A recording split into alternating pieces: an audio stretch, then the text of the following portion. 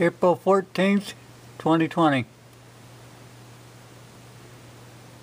So all these people lined up in cars to get food down in Florida.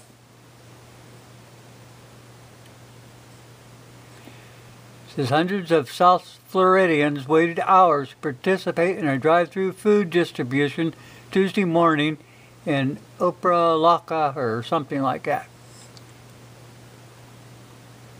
Big food drive down there.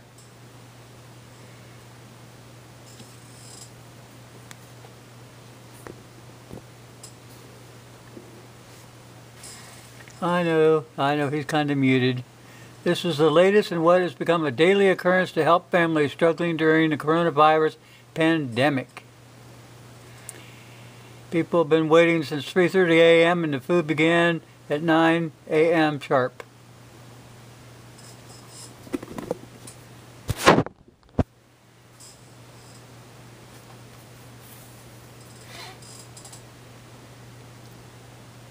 Well, it's getting harder for some of the families, that's for sure. And maybe stockpiles of food might be disappearing with nobody working. Got to remember that.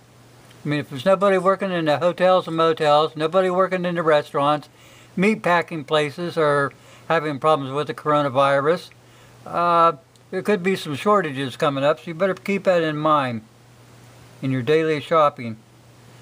Things you think you might not need might turn out to be just what you need.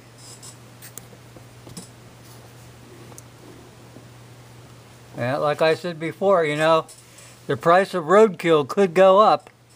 Thanks for watching. I'll put a link in.